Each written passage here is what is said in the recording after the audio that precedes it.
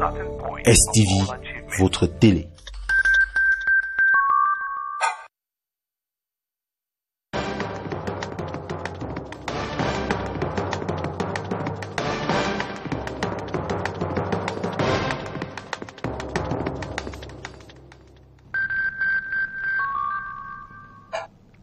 One p.m. on STV televiewers, good afternoon and thanks for joining us on this edition of the English Newscast on STV. Coming up in this newscast, the Normalization Committee of the Cameroon Football Federation won the indomitable Lions head coach of Cameroon, Hugo Broos, sacked for failing to meet up his responsibilities.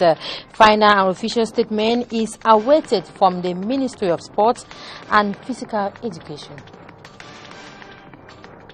Good afternoon once more and thanks for joining us on this newscast. That was the lone headline of this edition, and we can start this newscast in sport, where Hugo Broos, the head coach of the national football team, though that is the Indomitable Lions of Cameroon, has been sacked. That is technically by the FECAFOOT Normalization Committee, going by a document unanimously signed by the 5 members of the Normalization Committee at the end of their meeting Monday, December 4, 2017.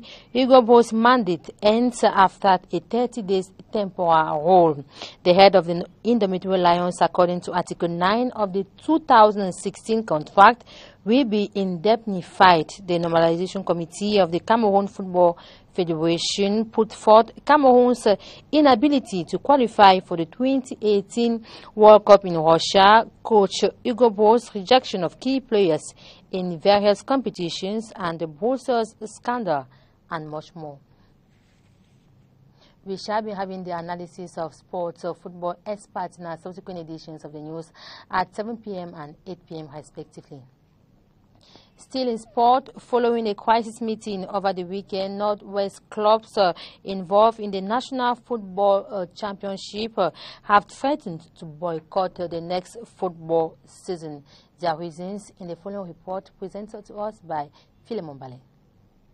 Club administrators of all Northwest teams taking part in the National Age 1 and 2 Championships in Cameroon have vowed to boycott next season's football competition, faced with what they consider glaring injustice meted on PWD of Bamenda. In a dramatic turnaround of events, in a game between FEUDJIO and Botafogo, the Conciliation Chamber of the National Olympic and Sports Committee rules in favor of Botafogo, giving the team 2 points. This, on the classification table, will simply imply that PWD of Bamenda on 36 points will replace Botafogo on 36 points, but with a better advantage. Hence, PWD will have to descend to replace Botafogo FC in the regional championship.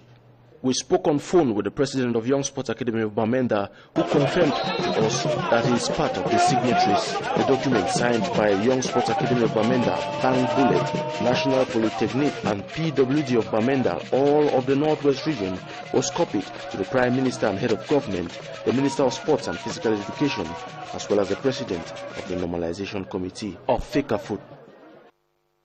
We stay in sport, but this time we talk handball, where the Indomitable Lionesses of handball are looking forward to getting a victory in the next game against Netherlands this Thursday at the Women's World Handball Championship in Germany. They have lost their last 2 opening games and are second to the bottom in their group. John Paul Sama tells us more.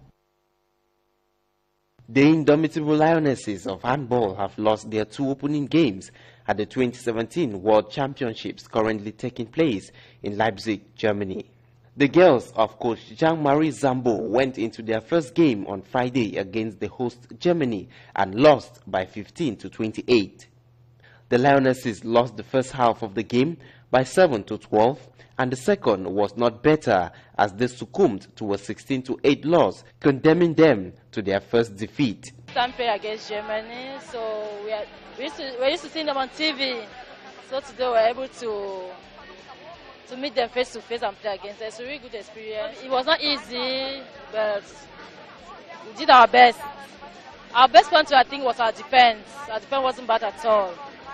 Our difficulty was at the level of putting the ball into the goals. So we had a lot of opportunity of scoring goals and we missed them. Our next objective is to win 2 or 3 matches. It was sensational. It was a really good match for us to come into the tournament, and yeah, it was really special because all the families and friends are here, and a lot of people, you know, and so yeah, it's a good feeling for us to play here in Leipzig and in Germany. Well, I think in this moment we did not score. We had a lot of free shots, but we did not score. And the coach take the time out and say, hey, come on, go to the goal further. And yeah, but we have to throw the balls in the goal. And so, yeah, we take the better concentration, and then it would be better. On Sunday, against the Serbians, the Lionesses could do no better than bow to a 34-21 beating from their opponent. The girls put up a less convincing first-half performance, but they can take much delight from their second-half performance, losing by just 2 points. But the damage had been done in the first half. They will now look up to their next game against the Netherlands to try and salvage some much-needed points from their second-ever participation at this stage of the competition. Serbia tops Pool D with 4 points, followed by Germany with the same 4 points. Netherlands are third with 2 points, as well as South Korea on the 4th spot. Cameroon, after their 2 games lost, sit 5th with 0 points and a better goal difference than China, who are last in the group. Away from sport, we take you to the National Assembly, where André Mamafuda, Minister of Public Health, is right now before the Finance Commission of the National Assembly. Yesterday, Monday, Minister Issa Chiruma Bakari, Minister of Communication, presented his roadmap made of 2 points, one of which ameliorating offers and access to information. The communication boss has proposed a budget of over 4 billion CFA francs for 2018. Minister Laurence Etundingwa, Minister of Small and Medium-Sized Enterprises, was equally before the Finance Commission of the National Assembly Monday to present his 2018 project relating to the promotion of his activities. Let's get details from the Minister in the following extract. It is just the consolidation of what we initiated years ago, and the honorable members of parliament ask us to continue and to reinforce the capacity for actors so that they become many and many to be taken care of. We think that they feel we are in a good shape and we have to continue the assessment, and I think that we will go beyond all the problems to consolidate what we have resumed years ago. Postal network of African countries pertaining to the Universal Project will soon go completely operational, that is digital. The workshop is ongoing in Yaoundé to devise ways of interconnecting different postal systems. It will facilitate exchange. Details with the SG of the Union.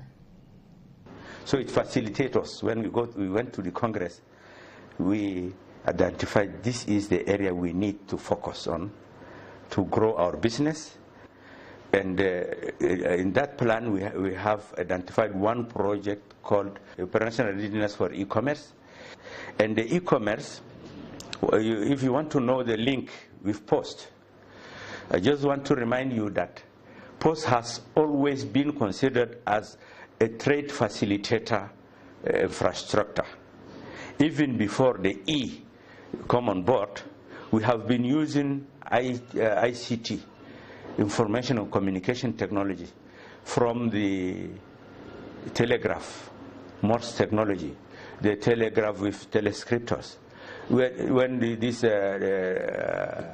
telecopies came. So every time when there is a new technology, the postal used to appropriate it and then to deliver better, because we consider technology as a tool. It is not an end at all, at its own. Because in a tool, we are those who use it in the benefit of the community. We bring the national expert with international experts consultant, which have to discuss with them on the way, procedure, what to do, when to do it, how to do it. Then to make them being ready. While other activities will be conducted, they should be ready. When they go back home, they will be ready to deliver this e-commerce.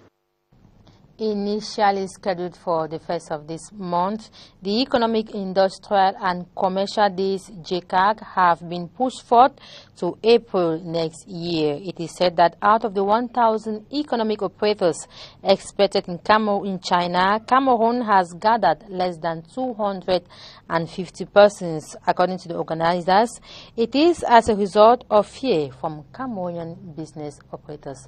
More in the following extract of one of the organizers. It was postponed for a couple of reasons, amongst which the first was based on the request that our Chinese counterparts had. We didn't have enough companies for the event in December, so rather than going with a few, it was decided that we should push it for a few months. The second reason was the high implication of the government in the project, based that some of the ministries were not ready with their projects and asked for enough time for them to be prepared, and also at the level of the Prime Ministry to be able to coordinate all the ministries to participate. The third reason was based on the weather, the fact that December was very cold, and just after the event with the Communist Party, which was a closed-door affair in China. So all of these reasons caused us to say, why not push it ahead so that we have a better organization, of the event. Pushing it ahead, I think that the organization has not changed per se. It's still the same organization. The form hasn't changed. The amount of participation hasn't changed. Rather, we have China is a very big market and it has a lot of needs. Rather than going with a few companies, if we have more companies from other countries, it's a plus. But it doesn't change anything in terms of our local organization in Cameroon. In the economic capital Douala, the Douala One Council continues its weekly activity to stop urban disorder in the city. The task force met at Vallée de la Bessengue with the population in an effort to impound a car. Philemon Ballet completes that story. A weekly muscular operation against urban disorder in the Douala One municipality sparks tension at Vallée Bessengue neighborhood Sunday.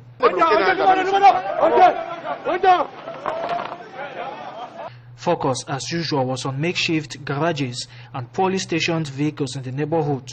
The task force successfully impounded 2 vehicles parked behind a popular hotel in the area. But the leader of the operation explains that they were rudely interrupted by the supposed owners who questioned why they had to work on Sundays. Gendarmes called into court detention soon discovered the vehicle was stolen. Their intervention enabled the communal task force against urban disorder to finally impound the vehicle. Council authorities have made a fervent appeal for the population to collaborate in order to curb urban disorder in the municipality. We remain in the economic capital Douala, where traders in cooking oil at the Marché Central here say prices of vegetable oil and palm oil might witness an increase this festive period. Though it is a tradition each year, these vendors attribute the possible hike to the scarcity observed this period. John Paul Sama went visiting and came back with the following. It is approaching that time of the year when households are getting set to celebrate the end-of-year festivities, and cooking oil is part of that preparation. The market is flooded with vegetable oil, whose prices ranges from 300 francs CFA to 1,500 francs CFA for the unrefined types, while the refined and sealed 1 liter of vegetable oil costs 1,150 francs CFA. The difference between these two is the price and the quality. Dealers in this sector predict an increase in the prices of groundnut oil as the festive period approaches. The price has increased because we usually sell them at 1,200 francs CFA, but during this period, the prices have increased and might go up to 1,600 francs CFA in the days ahead. On the other hand, vendors of palm oil also predict an increase in its prices. The price always witnesses a rise in December because of shortage during Christmas and New Year. However, this commodity looks readily available in the market for now. Still in Douala, job seekers and managers of companies have exchanged ideas on career mobility and entrepreneurial orientation. This was in a two-day recruitment forum that ended in Douala yesterday, Monday. Peter Susi. The lack of motivation at work and the desire for a new start in a career often push workers to want to leave their companies for a new adventure. But not having a clear idea of what to do next remains a tough obstacle for them. This was the main idea around the recruitment forum that has ended in Douala. Ça a ramassé en termes d'outils. Déjà faire un point, c'est-à-dire un bilan de compétences. One of the facilitators reveals that the forum dwelt principally on the classification of profiles, discovering new opportunities and creating professional networks. Qu'offre le marché de l'emploi et en troisième point, pouvoir créer un réseau professionnel. Participants have also reflected on ways to boost entrepreneurship and how employers can get the right candidates to suit their professional needs. On the issue of professional mobility, they were made to understand that it comes with preparation. Toute mobilité professionnelle se prépare. Donc on ne se lève pas du jour au lendemain pour dire que je change d'entreprise. Il faut se donner un Experts say timing and means are important to make the leap. Mieux structurer la suite par rapport à sa carrière professionnelle. Managers have also been edified on how to make their companies more productive. Culture in this newscast, a group of poets, musicians and instrumentalists from abroad are organizing a festival this weekend at the French Cultural Institute here in Douala. The same event is expected in Yaoundé the week after. What is this festival all about? Philemon Ballet, once again. Poète tambour, j'abrite et j'habite la résonance du monde, ma plume transporte l'écho humain, les mots de l'âme, les mots de l'homme, l'écume des jours, l'éclat des nuits derrière l'écran, accro à cran, j'écris avec le cœur écrin d'amour toujours. A foretaste of a musical and arts festival that regroups singers, producers, instrumentalists, poets, comedians and dancers from Cameroon, Congo and France. A press conference earlier today, December 4th, brought the organizers face to face with pressmen in Douala at the French Cultural Center. I am here for a poetic and musical trip with friends, Gassanji from Congo, Caroline Benz from France, and we are here for sharing our music and our poetry, just that. Music and poetry, and we'll give training and our opera slam baroque, de terre, de mer, d'amour et de feu, which is about life, love and hope. The festival itself is slated for the 9th and 10th of December in Douala, but organizers talk of a masterclass concept, which is a platform to share ideas with local musicians and poets as well as dancers. All of these will be in the build-up to the final performance this weekend. 1 week here and 1 week in Yaoundé. We live here in Douala, yes, 1 week and 1 week in Yaoundé. The organizers say the festival has no specific clientele, but it will be open to everyone who can afford a ticket and to everyone who can appreciate good music and entertainment. And that brings us to the end of this edition of the 1 p.m. English newscast on STV. Information continues at exactly 7 p.m. with Oriane Donkin for the news in the French language, and 8 p.m. join Veronica Aji for the news in the English language. Good afternoon, thanks for watching, and stay in the company of programs on STV.